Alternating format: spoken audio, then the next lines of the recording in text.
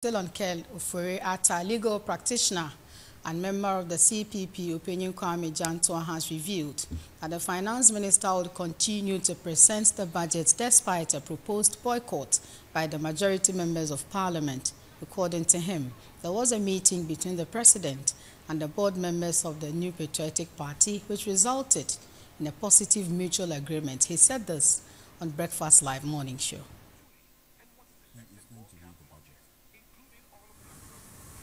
Okay. He's going to read the budget. Whether anybody likes it. Why do I say that?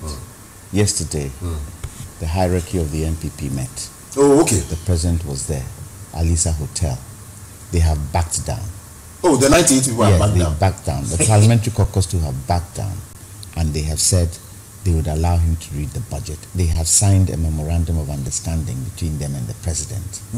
Yes, so he is going to read the budget. Sounds to me like conduct of good behavior or something. Well, what I don't understand is that the majority caucus in parliament indicated through Apia Kupi that they've lost confidence in him.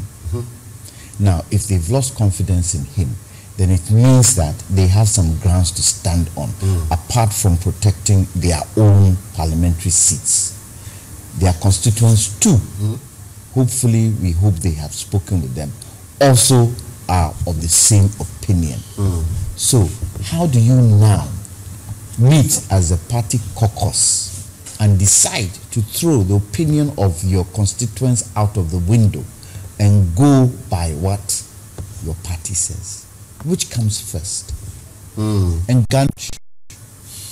next election, watch all those MPs who are doing us to and fro, vote them out. Vote them out, because it looks as if the people's wish is not being looked after.